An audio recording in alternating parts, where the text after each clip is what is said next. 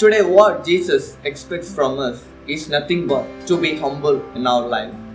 We always wish to be superheroes in life. Jesus Christ, even though He was God, He ministered us as a servant. He washed the feet of His disciples and spent His time with His fellow beings and not live as a superhero. He humbled Himself and acted as a servant before all.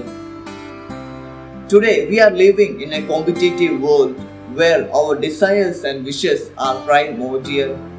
We wish to be first in the class.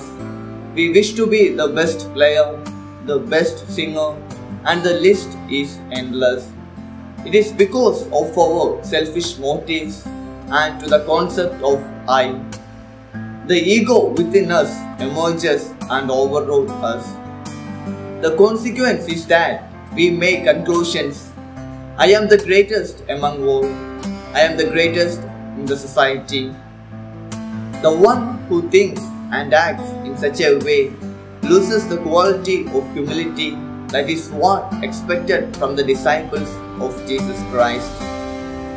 Dear brothers and sisters, we always wish to be first in the class, home, and so on. Let me arise a question towards you. Am I first in loving Christ? Is participating in the Holy Mass my priority? Do my confession engender a real repentance?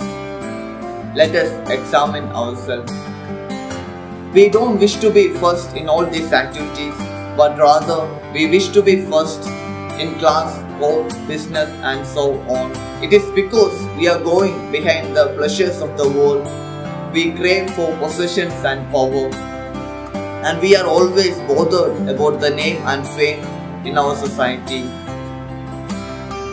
But today, the need of the time is to be humble ourselves and to live as a servant. Jesus invites us to participate in the Holy Mass, to repent our sins, and moreover to love Him earnestly. When we are first in all these activities, we will bloom in all the external activities we do, and thus we will be able to glorify the living God. Let us pray. Almighty God, help us to be humble in our life and not to be greatest in our life.